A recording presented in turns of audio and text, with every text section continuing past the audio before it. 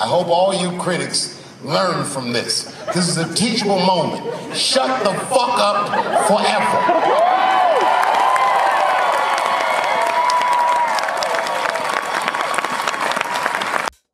Harry Maguire is a donkey who has the defensive presence of a traffic cone. This was a post I put on X, or Twitter, pre-Elon Musk's takeover in April 2022. I was rightfully banned from the platform for abusive behavior because indeed I was out of line. But there was a player in the United Kingdom, in England, called Maguire, who was playing for Manchester United. He became the biggest threat at the center of Manchester United's defense, tackling Manchester players and giving assists to opponents. You all laughed at me. Well, I have to say, you're not laughing now, are you?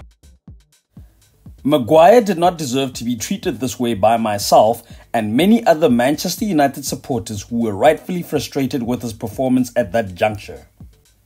It got to a point where overworked manager Erik ten Hag took the captaincy of the team away from him at the start of the season.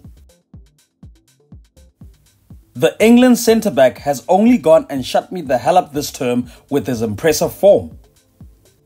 He has been crucial in keeping alive a season that is threatening to go totally off the rails as the Red Devils battle injuries, horribly out of form players, a dodgy game plan and sideshows off the pitch.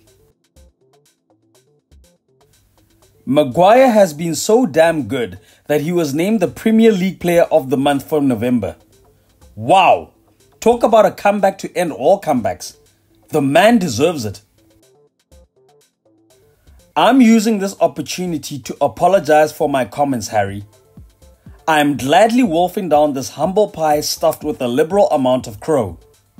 For good measure, I'll be washing down this not quite tasty meal with my tears as well as those of your other critics. You have been a shining light in a particularly dark time. I wish some of your teammates could actually learn from your example. Alas, this is a tale for another day.